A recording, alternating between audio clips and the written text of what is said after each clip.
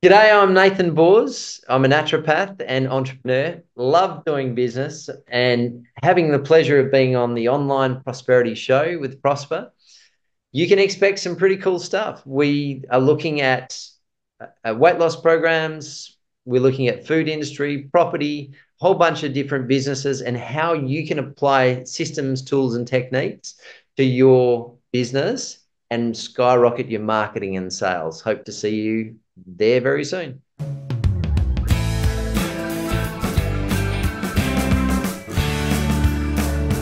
Now, ladies and gentlemen, welcome to yet another exciting episode of the Online Prosperity Show. I'm your host, Prosper Taruvinga, and today we have a guest who is a true jack of all trades and a master of, well, pretty much everything he touches. All right, from naturopathy to real estate, restaurants, food manufacturing, and now he's revolutionizing the hotel industry with weight loss programs and also helping wellness coaches and consultants to actually create a business that's profitable and enjoyable. Now, Nathan, welcome to the show.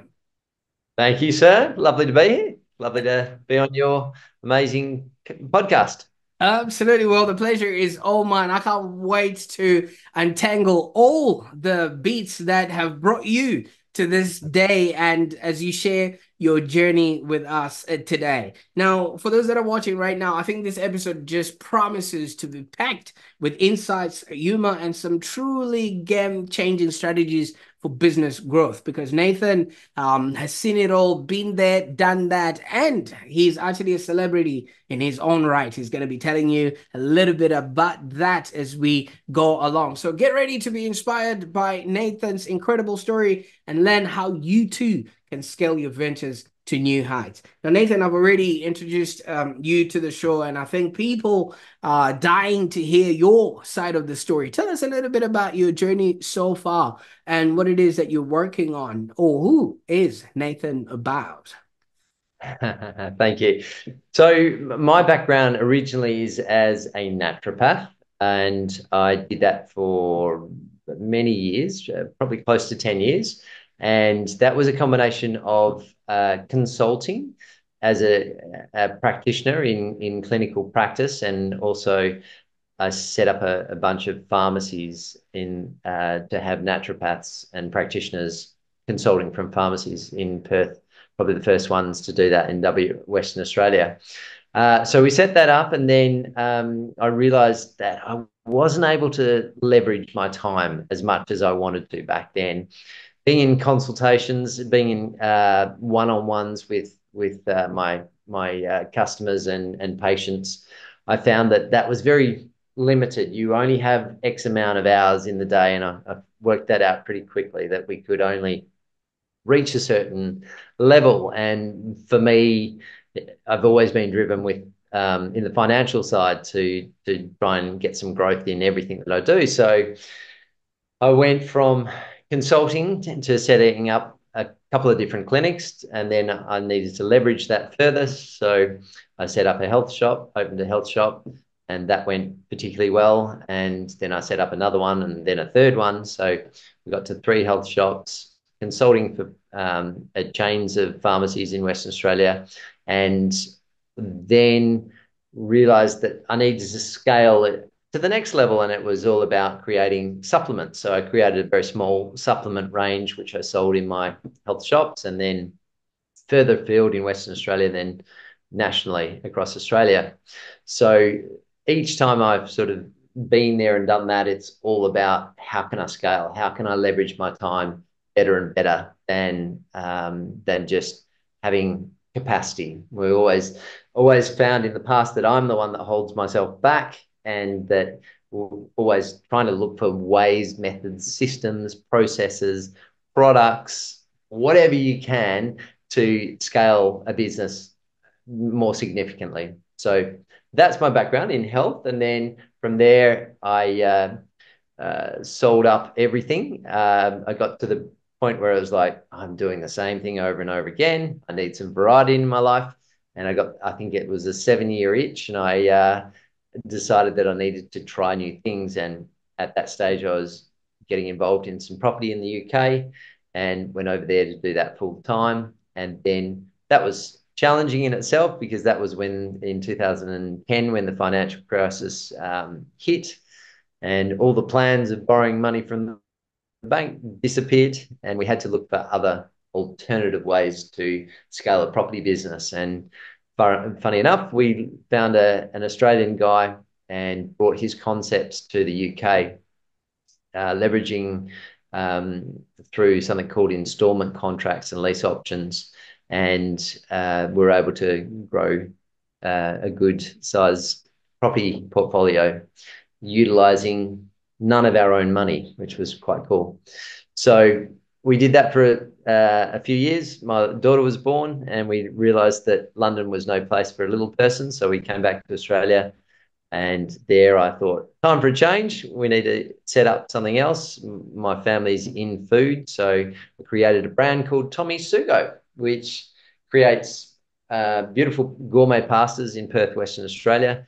And we do all sorts of angles on that product. So we've done restaurants, we've done three restaurants, we do home delivery, we do fundraising, we do wholesale, we do catering, and we do retail and pop-up shops. So we have a lot of different angles that are going on. And the reason I bring this up is just because when you're in business, it's fantastic if you can look for utilizing as many different ways of getting your product out there as possible, so you can be generating income from thinking outside of the box, utilizing the same product but hitting it from 10 different angles. So that's a bit about me and where I am now currently. And then, sorry, one other thing is obviously I love business, so I created another startup business in mid last year.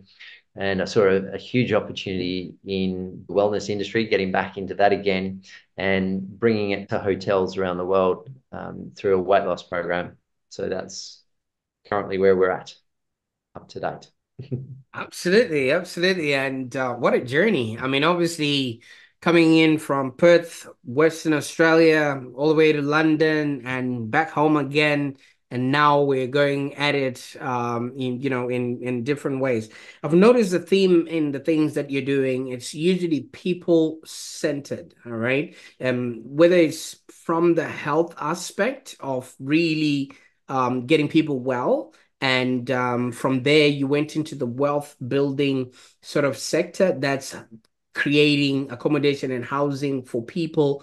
And now you're back into the wellness side of things, and it's back to people again. Some people would have, there's different types of people. Some people are very people centric, some people are very animal centric, and some people are very technologically centric. Now, is it something that you would have noticed in all these startups and everything else that you've always been doing?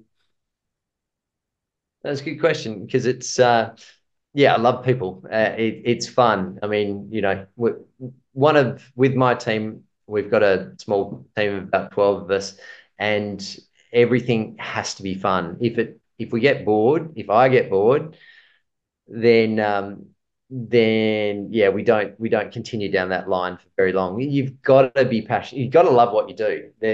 If you don't absolutely jump out of bed, find something that you do jump out of bed for, or someone that you do jump into bed for. No, hang on, that's a different subject. So what we want to do is just, yeah, be passionate. And what I always find is the opportunities are endless. I mean, there is ridiculous amounts of opportunity in everything you look at. It's just about the mindset, just feeling if you're going to be customer centric, then what are the opportunities? How can we better serve people? What can we do that doesn't just deliver mediocrity? We've got to go 10 steps above that. It's got to be blowing people away by exceeding expectations. And that's in everything that any business that I run is it's got to have a totally unique proposition that we can utilize a unique USP that we can reach out to people with and just blow them away, because mediocre offers just don't work. You need something to connect with people. There's so much noise out there. There's so much interference. There's so much marketing being thrown at people, messages every single day. Unless we've got something that really, really stands out, then I don't want to do it. Otherwise you're just pushing so hard, and you'll get nowhere. So I think just customizing a unique aspect that's just mind blowing is just really, really, the way of fast tracking your growth in sales and business. And that's what I try and look to. So that's what I'm for any business that I'm involved in. Absolutely. I quite like that. And in all the businesses that you've been involved in, you've been a pioneer. You started the pharmaceutical consulting, and you were one of the first people to do that, like you said, in Western Australia. And also you then pioneered your supplements, and now you're pioneering this weight loss programs in the hotels and things of that nature. What ends up being the drive, as in what is the thing that keeps you really going? Because some people would have just been like, oh, this is really good, I'll stick with this, and that's me. Yeah, I think seeing potential in things is my problem. So being able to, see an opportunity, and as I say, there's just opportunity everywhere for people who think gets goad in and stuck in a particular rut in their life. If you are able to just pull back a little bit and see, well, where is the opportunity? And I think it starts with asking yourself the right question. They say the results that you get out of your life are directly proportionate to the questions that you ask yourself and of life. So the quality of the question determines your outcome. So if we ask the right stuff, then we'll get the right answer. If you don't ask the right question, you're going to get no answer, or the wrong answer, or an irrelevant answer. So that's sort of what I do, is always look for those opportunities. There's so many opportunities out there. Um, I love tech. I love involving technology as well into what we're doing to leverage and scale automations, and even starting to think, like, there's so much AI out there now. Artificial intelligence is phenomenal, and it's allowed me to scale so many aspects of my business. There's a lot of fear around AI, and I think it's just really a question of getting an understanding of it, and why not utilize these tools that we have at our disposal, a lot of them completely free. So these have allowed me to really, really scale really, really quickly. A lot of people are sort of negative on the whole AI because they think it's going to reduce jobs, etc. What I found in my businesses is that I've hired a whole bunch more people to utilize AI to scale more significantly, quicker, faster, more efficiently, um, more productively. So we've got to use these tools that are at our disposal, and embrace them rather than being scared about them. Absolutely. Yeah. And so many people, they're just holding on to a world that probably no longer exists. Because even if AI is not necessarily the generative parts that we're using, I think as of today, Apple has actually started partnering with these AI companies. So everything that we're now utilizing is automatically artificially intelligence, generated. So, people might as well get started on that wagon. Now, you've actually scaled multiple businesses across various industries, as you have said that, whatever it is, that suits your fancy at that particular moment. What's one sort of uncommon strategy that you think has been common in whatever you've been doing that could actually benefit a small to medium business owner in order for them to then be able to scale their business as well? Because like you say, you see opportunity, but you can't train somebody to see opportunity, or maybe when an opportunity comes, you get goosebumps. You can't tell somebody, hey, you get goosebumps. It just doesn't work like that. So, what is there something that you utilize or use that is readily available for everyday business person as well? Think it comes back to those question asking yourself as well again. So it's, the most effective way I find of creating those dynamic opportunities of uniqueness and is asking yourself the right questions. So, uh, for example, I was okay. I was July last year. I was in Thailand, staying in a lovely hotel, and I was with my family. And I eat keto. So funny enough, I have a pasta manufacturing business, and I eat keto. So life's a balance. So I love keto. We were in this hotel. It has all these beautiful meals and food, gourmet buffets for breakfast, etc. But I was able to be completely content eating keto while sitting right next to nine of my family members who were just shoving their face with all sorts of crap. Um, and and uh, and I was happy in my little world, and they were happy in their little world. So it occurred to me that I was having a fantastic holiday, and I was enjoying what I enjoy most, and the hotel was just brilliant because it had great food that could sustain keto eating and healthy eating. It had all the exercise equipment under the sun. It had beautiful gym and swimming pools and walking trails and kayaking and all sorts of things. And it had great accommodation for sleep, which is such an important part of your health and well-being. So I said, looking at this, I was just going, this is unbelievable. Like, why is this not a package? So I started asking myself, well, how could we create a business out of this? Because this has got all the foundations there already. It's all there. What do I have to do? And again, just asking the questions, what do I have to do? How can I do it? What is our unique selling proposition? How can we do this that leverages an amazing hotel which already has huge amounts of traffic, already has huge amounts of great marketing budget? How can I tap into that and make something that I know a lot about, which is the health and wellness industry and weight loss, and bring those two worlds together?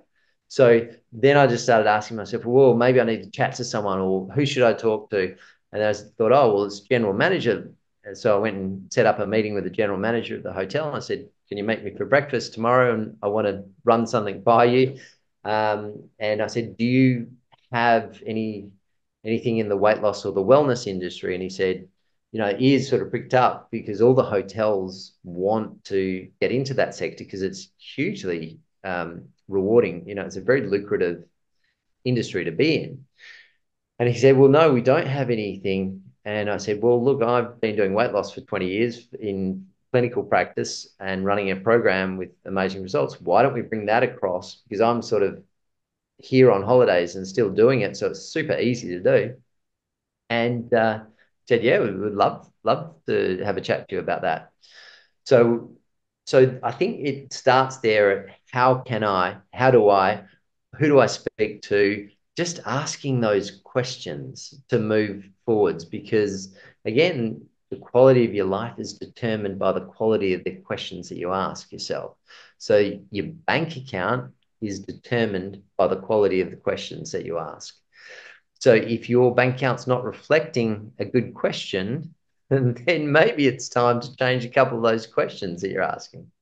I like that, because we get paid in direct proportion to the value we bring to the marketplace. And you have created value based on your experience with health and wellness and looking at, a missed opportunity when it comes to hotels. And I'm actually just thinking of how that actually works because there's now this whole big competition between hotels and Airbnb. And if hotels are bringing in such a unique offering, then they become attractive once again. Because most of the people that are actually traveling, yes, they might want to engage with the locals, but also not at the expense of their health. So, it could be something that, people could take on. But I don't think that would work for cruises though, because when somebody's on somebody's on a cruise, they really just want to manja manja. Yeah, it's Totally, totally, yeah.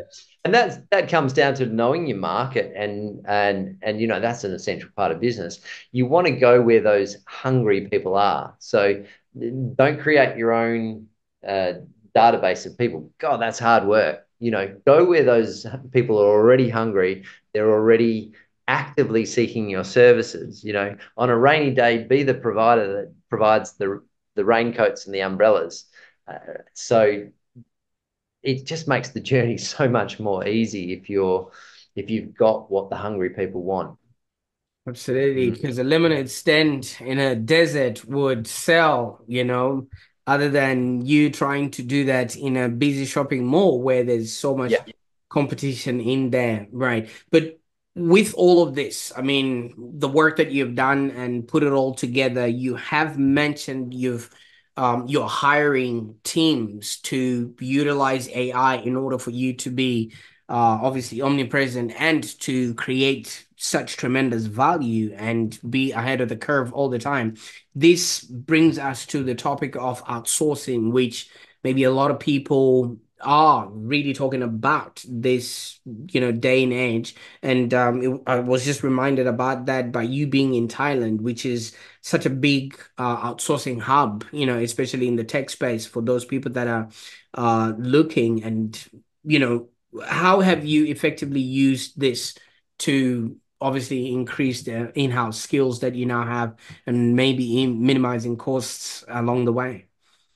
100%. I mean, outsourcing is a big part of what we do. It allows us to bring in the skill set that allows us to get the growth and to get the level of coverage within the team that we need to really be able to scale our business. Um, based on based on Australian wage costs, it's pretty hard for businesses to grow, to have all the people that they need, to have the skill set that they need in house, and to not have massive wage costs that are just prohibitive to growth. So, when you start outsourcing, and we have team members in Pakistan, Sri Lanka, Philippines, and India, and they're fantastic. People sort of get a bit concerned about outsourcing, but there's good and bad everywhere. It doesn't matter local or overseas. You come across good and bad team members regardless. I think the recruitment process over the years has really, for me, has just totally changed, and we've got a very formulaic system now for recruiting and putting team members through particular tests, and a whole combination of voice tests, common sense tests, IQ tests, a whole lot of different testing that we do before we even speak to them. So it saves a lot of time. But that outsourcing, it gives you another whole element, a level of growth opportunities at a reasonable price. So and they're great people. I love our team. I think they're absolutely awesome, and they're motivated, and they do need. It's interesting. A lot of the overseas mindsets are a little bit different to our Western mindsets, so they do need a little bit of pruning, a little bit of steering in the right direction.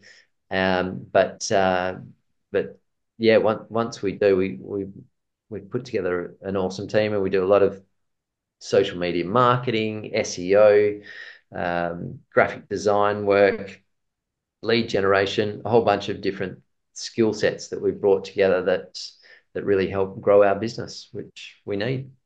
Absolutely. And I think, if you want to go far, you go alone. But if you want to go further, you literally have to go together. And bringing in a talent pool from different spaces and places gives you diverse insights that you would have never thought possible, especially when you're innovating and being a pioneer like you are being, at the forefront of, the innovations that you're coming up with. Now, one of the things that you mentioned was it's low cost, and I would like to think that when you're running a business, one of the biggest costs is client acquisition.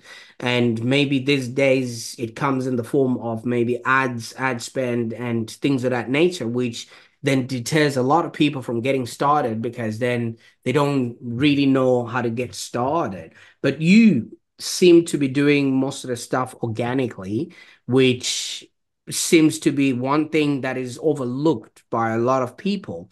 And maybe it's because you've got a team that you can deploy and they can organically work for you. Can you share maybe some of your successful organic outreach strategies that you've been using that are literally spearheading the work that you're doing?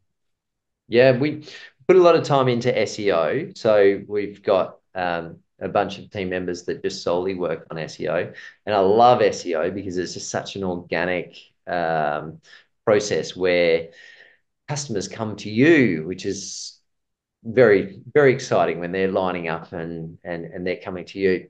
So SEO is a big component. The other aspect that we do a lot of is direct marketing. So direct messaging. So we'll do, and I actually don't do any paid advertising. I probably should, but I don't. Um, so uh, so all our work is more paying wages rather than paying adverts. And I just that's what resonates with me a little bit more than the paid thing. But I know both are absolutely fantastic. So if it's done right, so we do a lot of direct messaging. We do a lot of emailing.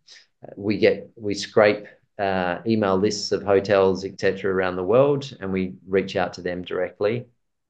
Um, we do video creation, so through YouTube, and we share videos when we're direct messaging um, our our future business partners, etc. And we utilize pretty much all channels, so LinkedIn, Facebook, and Instagram. And there's some amazing opportunities that are free and usable for direct messaging. So take Facebook, for example. We do a lot on that within Facebook groups. Now, what I was talking about before, when you've got hungry people that are passionate about what you do, it's so much easier just to go to them than trying to bring in lots of random people and then sort out the ones that are interested in what you've got to offer.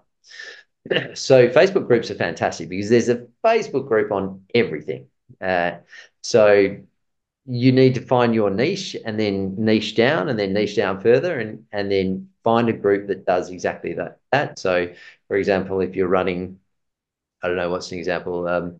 Weight loss programs for Labrador dogs. I don't know. There's probably a Facebook group out there for that. So all your customers are somewhere. You've just got to look for where they are. Where do those hungry people hang out? And then we go to those. We go to the Facebook groups, and then we just reach out to them. We reach out utilizing organic direct messaging. We do a lot of automation as well. So we'll set up little automation bots that just send out messages, and we have to be compliant with Facebook terms and conditions. They like to kick you off pretty quickly otherwise. But yeah, so they're our main channels of outreach and direct marketing and through social medias.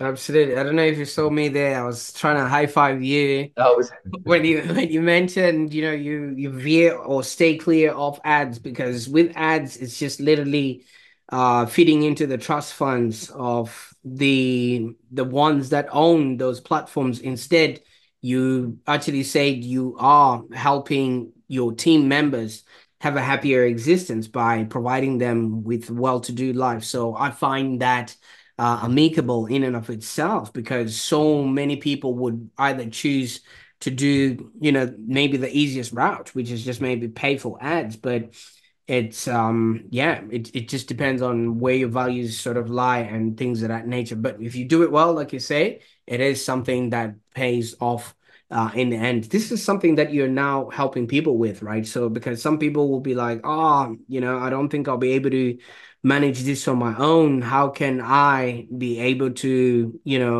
compete in such, a competitive environment and things of that nature?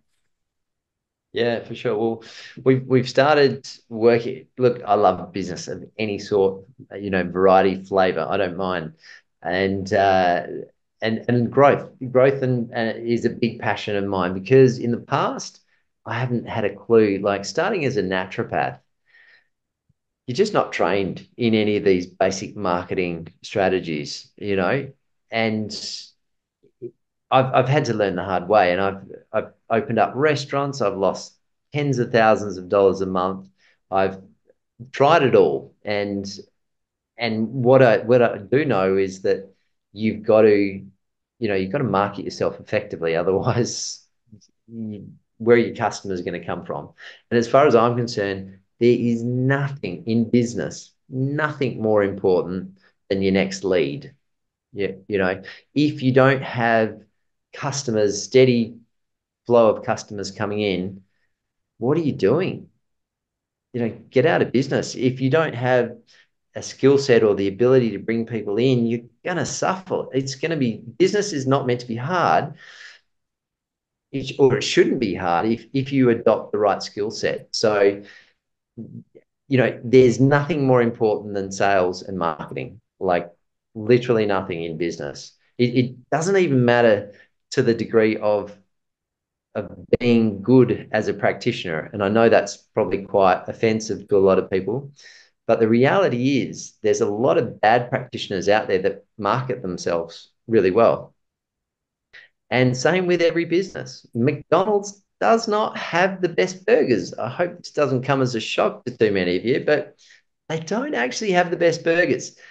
But what they do have is a phenomenal marketing system and a huge marketing budget. So I think it's really important to start thinking outside of the box a little bit, particularly in the health and wellness space, because we are just not trained in sales and marketing. I've literally spent, I hate to think so, how much, hundreds of thousands of dollars, though it would be up there, in educating myself in sales and marketing courses. And there's no limit. I'll never stop spending on that because any little additional tip and trick that I pick up along the way is going to grow my business and infinitely. So anything like that is scalable. So yeah, what we've started doing is literally just helping people, and we don't get paid for it. We my business partner in Tommy Sugo and myself, we'll just have chats with people. Like they'll come to us and say, "Oh, what can I do to grow?" And then we'll have a half an hour chat and we'll go through everything and we'll just point them in the right direction. So love doing that. I'm a business nerd when it comes to that sort of stuff. So anyone who ever wants to reach out, by all means do. And there's no obligation. We just sort of get a bit of a kick. It's a little bit weird, I know.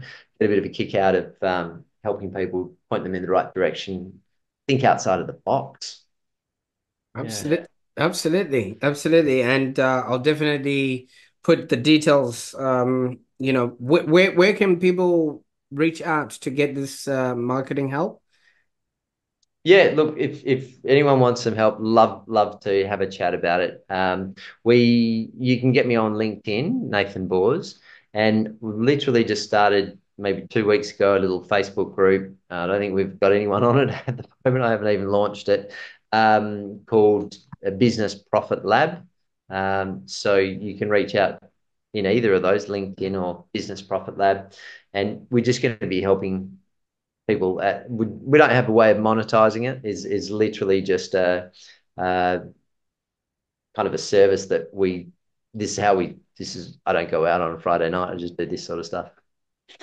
Absolutely. I'll definitely make sure that those links are in the show notes and then people can actually get started to work with you. Maybe from there, you could also learn what else is happening out there and they can also learn how to actually scale their business. I think it's a perfect exchange right there. So thank you so much for Sure. doing that. Now, Nathan, you did say the burgers are not good at McDonald's, and you're right because the burgers are better at Hungry Jack's. Well put. So I can concur with that one, and I think the market has decided. So it's one of those things. And speaking of obviously being on a bigger stage, you've been on Shark Tank. Yeah. Yeah, can you share a little bit about that experience and any sort of lasting impacts it has had on your business approach? It's been awesome. Shark Tank's been absolutely terrific for getting our brand out there. I mean, for the Tommy Sugo brand, we're in front of about 50,000 people a week anyway with our marketing and our pop-ups. So we're pretty active. But Shark Tank was amazing. A funny story about that actually. I was in Malaysia at the time that Shark Tank came around. They were doing a national tour and just recruiting, people for the show. And I was in Malaysia. I was actually trying to pitch Tommy Sugo over there because we were working with some people in the restaurant industry over there. And I heard that Shark Tank it was coming in Perth while I was away. So I sent them an email and said, look, I'm away, but how about I just do a pitch and, sort of film myself at home doing a pitch. Can I send it to you? Would you review it if I did that? Because I'd love to be on the show. And they said, oh, yeah, okay, we can do that. So I sent the pitch in and they said, got your pitch. Why don't you come to Melbourne and pitch for real? Because, by the time you get back to Perth, we'll be in Melbourne. So I said, yeah, let's do it. So jumped on a plane, went over to Melbourne, did the pitch. 2 weeks later, they said, yeah, come on the show, which was fantastic. And went on the show with my brother-in-law, who at the time was also involved in the Tommy Sugo business. And we did the pitch. Janine Ellis from Boost Juice uh, said yes to us. And if you have a look on Shark Tank, Tommy Sugo, it's pretty funny. And but it was good. It was a great experience. And Shark Tank can either make you look totally crap and terrible, or they can give you a reasonable edit. And for whatever reason, they decided to give us a reasonable edit. And because some of the other people were just totally crucified on the show at the same night. And so it was fantastic every time. And they ran, reruns. And every time they ran reruns, our restaurants would get packed. And it was just like a gift that kept giving. So it was a fantastic way. And the whole reason I did it was for, exposure. So and it worked really, really well for that. Got our brand out there. Worked well. Absolutely, absolutely. Would you recommend that to anyone who is obviously looking to be in the national sort of space? Because those shows, once it's out, you can't take it back. Yeah, it's great. You've got to know your numbers. That's one thing that is absolutely essential. Your GPs and all your numbers for your business, which you should know anyway. And but they'll quiz you on those, and they want to know, that it's profitable, etc. So, but it's fantastic. Yeah, well recommend for everyone who wants to get their business out there, and it's an essential part of marketing to do that. Absolutely. Well, maybe one day when you see me on there, just raise a glass I know or that guy. For sure. Fantastic. Now, I mean, obviously, you've taken us on a journey, Nathan, and it's been exciting to just learn a little bit about yourself and who you are and who you've become. Now, the one thing that you actually said was, you started off as a naturopath, and in that space, you didn't know what marketing was all about and what your business would have turned out to be and everything else like that. Now, if you're reflecting on your own sort of journey, what sort of advice would you give to your younger self that's starting out in the business world, knowing what you know now? Definitely to learn how to market your business. Most important thing you can possibly do. Like, how do you acquire customers? So know how to market your business as your number one priority. So get good at something. It doesn't matter what it is, but find a lead generation, find a way of bringing those customers in on a regular, consistent basis. And there's thousands of different ways. You don't have to do all of them, but knowing how to turn on that tap, how to bring those customers flowing through the door is is just probably the most important thing in business as far as I can ever say. The sales and marketing aspect doesn't get taught, but it's probably the most important thing you can do for yourself. Best investment you can make. Absolutely. And like you said, I mean, if you're not communicating or you're not talking to people, then what good is your business if you're just shouting into a void? And I think that is some really, really good advice. Now, knowing what you know, obviously some of this stuff you have had to learn it from mentors or reading or just coming across it as experience from all walks of life. Now, I read somewhere that you had a run-in with Robert Kiyosaki, or is his methodology what you have used to inform your business, rich dad, poor dad, and things of that nature? Right, right. Look, yes, him and there's a whole bunch of guys that I've done workshops with, and Anthony Robbins and Brad Sugars and Rick Otten, and there's just a bunch of guys that you get little bits of information. And the way I see it, look, even if I walk out with one thing that's usable from a seminar or a weekend or a week or whatever it is, then it's going to be valuable because you can use it for the rest of your life. So one little thing can scale and scale and scale and scale. So yeah, good to find anyone that you can resonate with to grow from. Absolutely.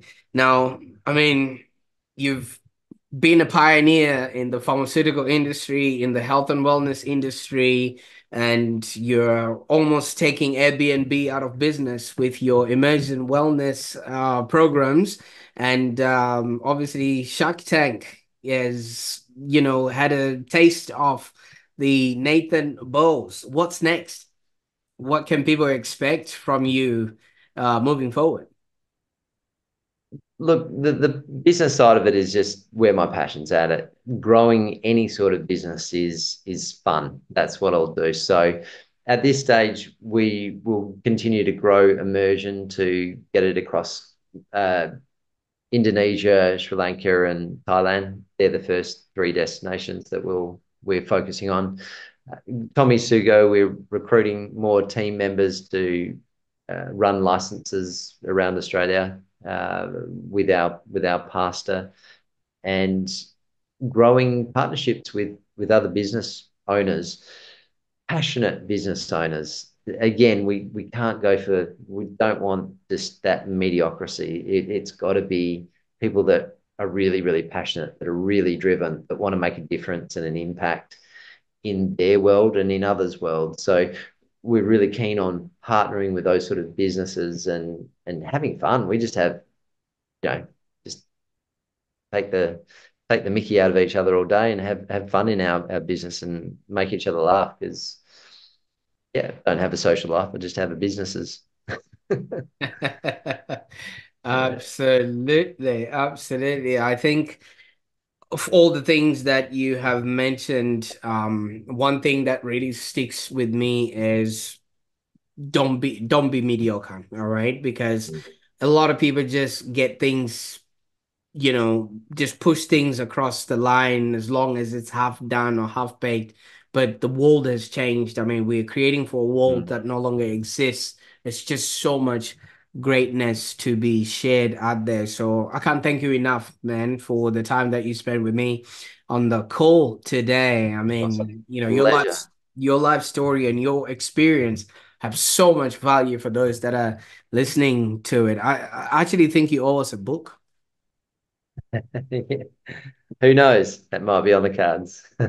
Absolutely. Well, thank you so Yeah. much, Nathan, for sharing your incredible journey and insights with us today. And for our viewers, if you actually enjoyed this particular episode, make sure you re-watch it, as there's a wealth of knowledge to unpack. And if you are a wellness consultant or a wellness practitioner, why don't you reach out to Nathan, as he has kindly offered to actually have a look at your business and see if you are creating a business that's profitable and enjoyable.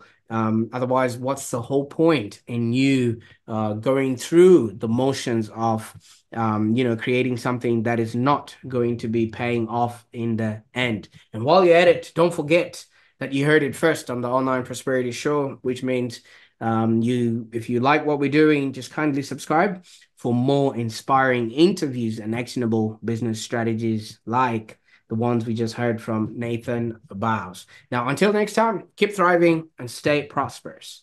Bye for now.